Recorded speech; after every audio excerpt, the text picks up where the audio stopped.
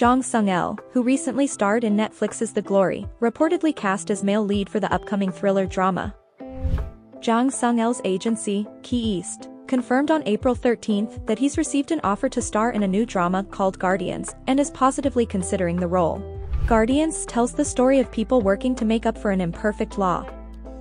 It will be the first Korean drama to feature electronic supervisors and probation officers, and will shed more light on the lives of probation officers who help, monitor, and restrain criminals. Jung Sung Il has been offered the role of protagonist Bok Tae-ju, an electronic supervisor and probation officer who's known as the Grim Reaper, for his strict approach to justice. Jung Sung Il gained public attention for his appearance in Forest of Secrets 2 in 2020 and has since starred in several dramas, including Netflix's hit series The Glory.